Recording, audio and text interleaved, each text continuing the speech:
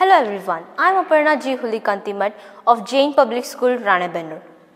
Today I am here to talk about the beauty of space. What is space? Space is the physical universe behind the Earth's atmosphere. Around 547 members have been known to go to space. Then what is universe? Universe includes space and the Earth. The universe is humongous. We don't know the extent of it. So, the observable universe is the universe of which we know of. How do we know the distances between the celestial bodies? We use the SI unit called a light year. A light year is equal to 6 trillion miles. It is the distance traveled by the light in an year. How did it all start?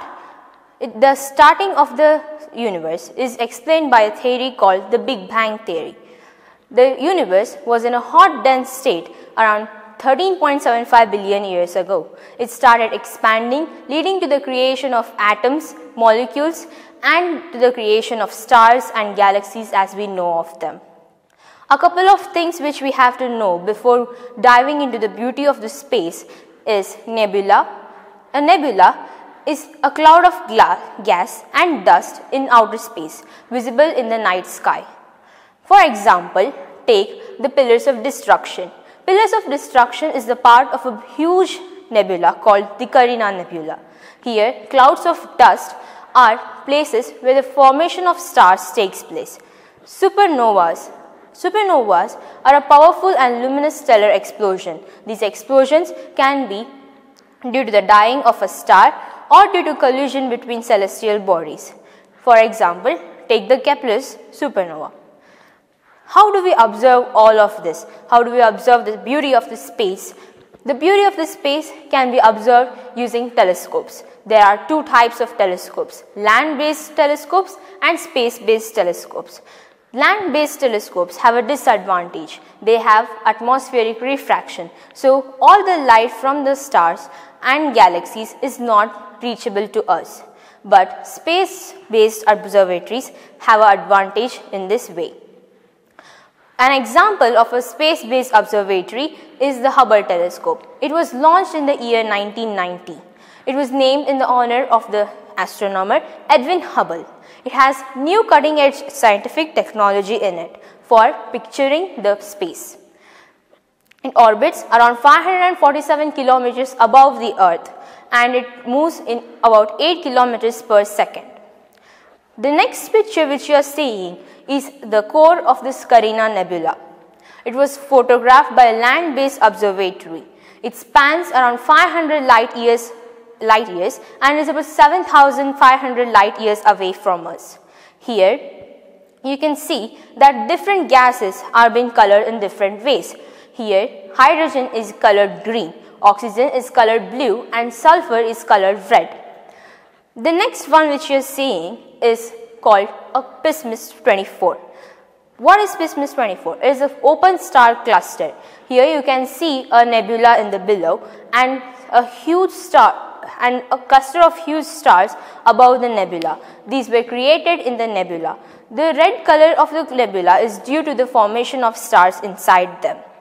The massive stars are some of the biggest stars ever seen in the observable universe. The next picture is actually a zoomed out picture of this Pismis 24 cluster. So, it is also called as cat's claw due to its resemblance to a cat's claw. So, here you can see some of the brightest stars more clearly. Here you can see some intricate patterns between the clouds of gases. This is formed due to the complex interactions between interstellar winds, radiation pressures, magnetic field and gravity. This NGC 6357, which is also known as Cat's Nebula, spans around 400 light years and lies about 8,000 light years away from us. The next one looks very familiar to an insect, right? It is actually called a butterfly nebula. Here the wings are clearly seen and due to the stars present inside them. This nebula is a planetary nebula and lies about 4,000 light years away from us. The next one is called the Dumbbell Nebula. The Dumbbell Nebula is formed due to an explosion of a star which is similar to the Sun. So this nebula looks exactly like our star's nebula when it explodes. This lies about 1360 light years away from us. The most common picture of Jupiter have a red big spot on it. Why? Because this spot is actually a storm which has been there for centuries. The next image which you see is actually called the Sombrero Galaxy. Sombrero Galaxy is perfectly pictured and located 28 million light years away from us. The next one is called the R27. It's a pair of galaxies which form a rose-like shape due to gravitation between them. So, did you know that Venus takes about 243 days for a rotation and 224 days for a revolution?